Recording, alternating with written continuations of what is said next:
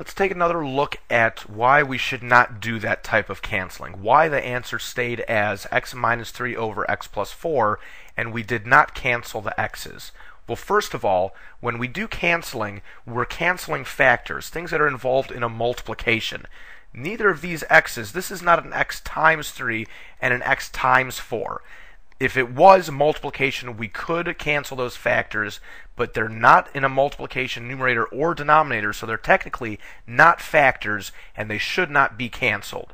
But let's work in this other idea where we'll get the same result evaluating an expression before it's simplified as we would after it's simplified. So let's try a few evaluating problems. Evaluating this expression when x equals 4 will give us 4 minus 3 over 4 plus 4. That's a 1/8. Now let's try if x equals 2. 2 minus 3 over 2 plus 4 is giving us a negative 1/6.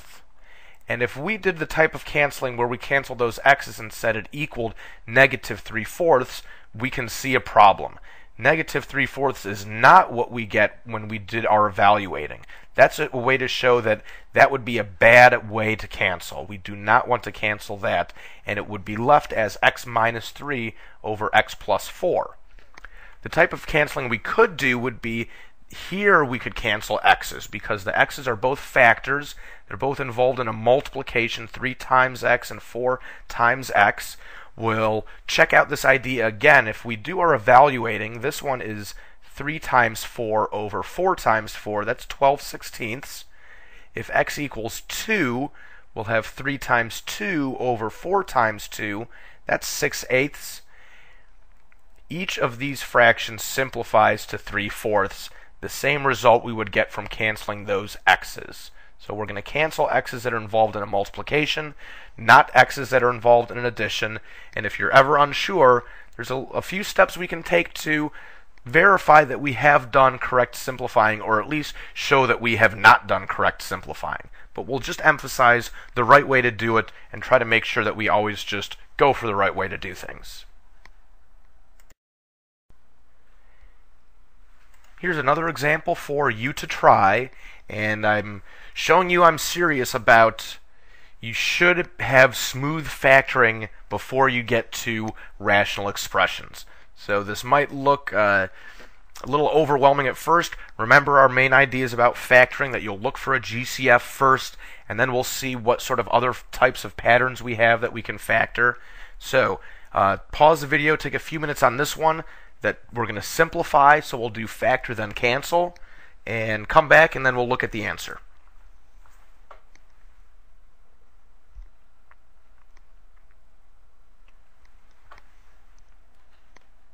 Simplifying this expression is starting with the factor.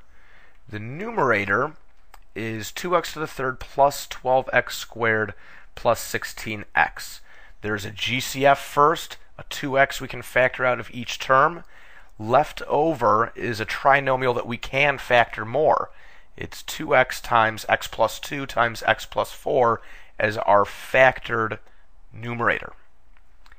Next is the denominator. Let's factor the. Looking for the GCF first, we're finding 8xy we can bring out from each of those two terms, and left over in parentheses we have x minus 3. So I'd like to rewrite this original rational expression, rewrite numerator and denominator in factored form, and then we'll look for canceling. The binomial factors x plus 2 and x plus 4 and x minus 3, we don't have any canceling that we'll be able to do with our binomial factors. But don't forget about the coefficients and any variables that we have that are flying solo, not grouped in parentheses with a constant. So the 2 over 8, we can do some canceling there. The x over x, for sure, those can get wiped out. The 2 over 8 will leave us with a 1 over 4. And that's all the canceling we can do. So just a little bit of cleanup for our final answer. Left over from the numerator, a 1 times, and that 1 times got left out. We have our two binomial factors from the numerator, x plus 2 times x plus 4. From the denominator, 4 times y, and this binomial factor, x minus 3. there's our simplified answer. Sort of a tricky one, but just remember what our steps are for simplify. Factor, then cancel. Let's go through several common occurrences that you will encounter when simplifying rational expressions. Let's first talk about this one, x minus 2 over x minus 2. A couple of ideas come to mind. One idea is, well, this is a fraction where numerator and denominator are equal. And whenever that happens, the fraction equals 1. Like 5 over 5 equals 1. 80 over 80 equals 1. For the same reasons, an x minus 2 over x minus 2 should equal 1. End of story. A couple other ideas we could put to use would be, well, can we factor? There's no way we can factor x minus 2, so I just have it in parentheses. And in the denominator, we cannot factor x minus 2 further. I see the same binomial factor x minus 2, so I cancel it from top and bottom. And I want to emphasize this point, that if we cancel away everything from numerator and denominator, there's technically a 1 left behind. This is like a 1 over 1 equals 1. A couple different ideas for us to observe that a rational expression where numerator and denominator match, it equals 1 just like any other numerical fraction.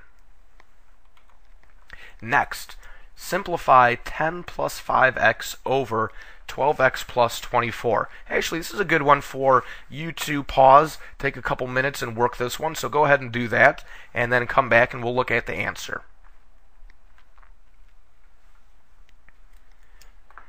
(10 plus 5x). Let's factor the numerator first, thinking about GCF. Always our first thought with factoring is GCF.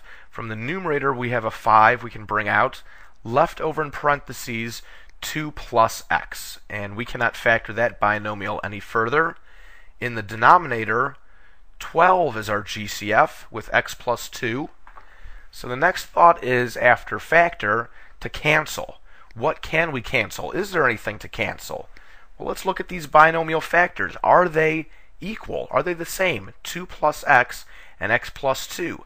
Since it's addition, they are equal. We can do addition in any order, so we can definitely cancel those two binomial factors, the 2 plus x and the x plus 2, and our simplified answer is 5/12.